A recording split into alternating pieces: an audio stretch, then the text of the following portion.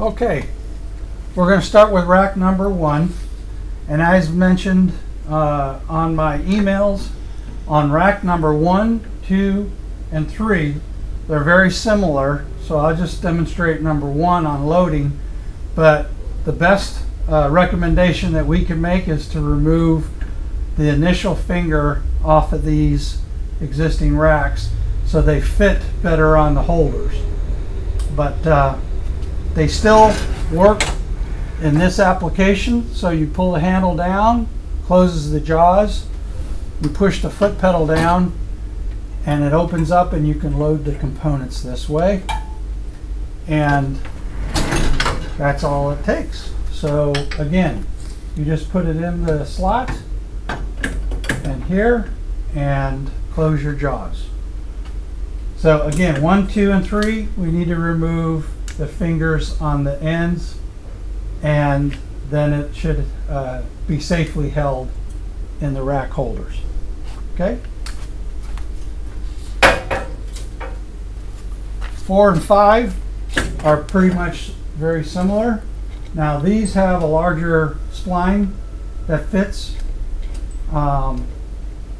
in the holder, and again we pull the arm down and the jaws close on the rack, and then we push the foot and then we load the rack up, and then you just release the arm and then you spin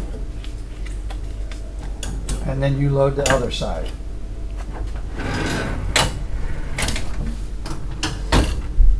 Just like that. Okay. Okay. So now we're moving to the 4-sided rack, and we made this special tip for the 4-sided. So this just slides right in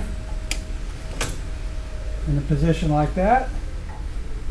Height adjustment is done with these clips, and so now we're ready to close the jaws. Push the foot pedal and you can load your parts. Now we have to remember that the symmetry of these fingers is not equal, so each time you do a rotation for a longer side, you will have to adjust the heights. So this little spring clamp is how you adjust the height. So in this case, this rack has long fingers that are a little bit taller. So what we want to do is bring this down a little bit, but 2 sides should work fine that are equilateral. The other 2 that are longer, once you adjust those, they should work fine as well. Okay, so now we're going to move to unracking. So I have rack number 1 again, and these are the unracking plates. So before we were racking, we used these 2 holders. Now we're unracking, and these are removable. They're just a height adjuster, and also there might be times where you may need to put shims underneath these plates. There's a little screw on the bottom.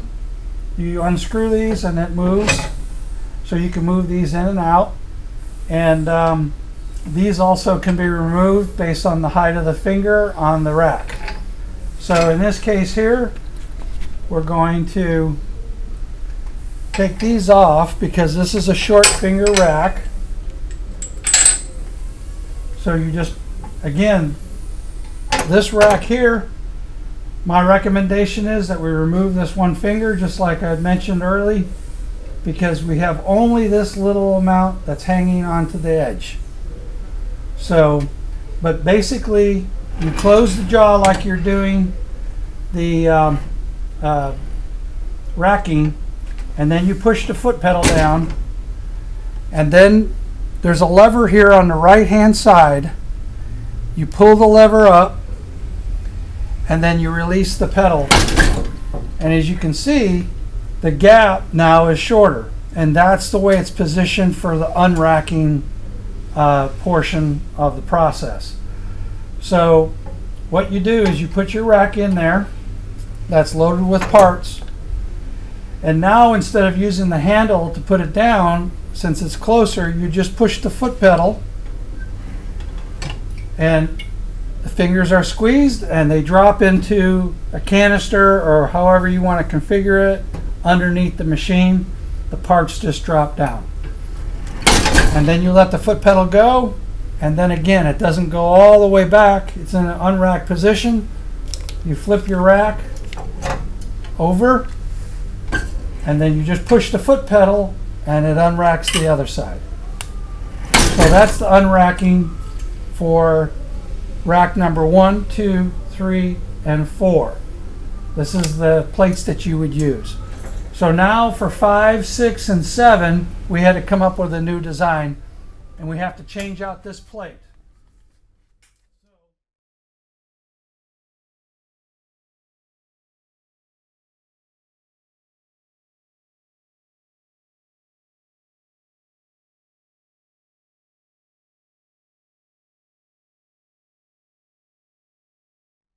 And as you can see, there's a completely different design. We had to come up with this to accommodate the four-sided racks because there's no spline on the end again.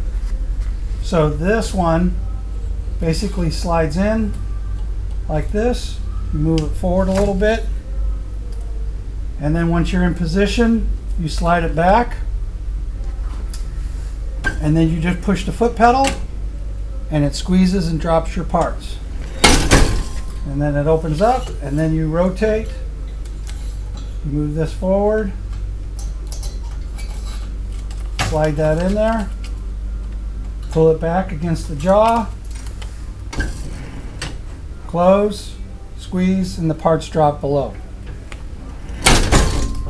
And again, this little special fixture rotates and slides in and out depending on the length of the rack. And this will work for 5, 6, and 6, 7, and 8. And this is rack 8. And this, by the way, is a 24-inch manual racking machine. So one last time we'll go through the unracking process.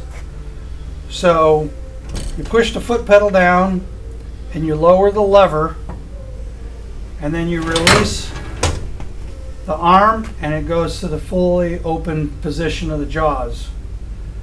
So again, I'm going to step through for unracking.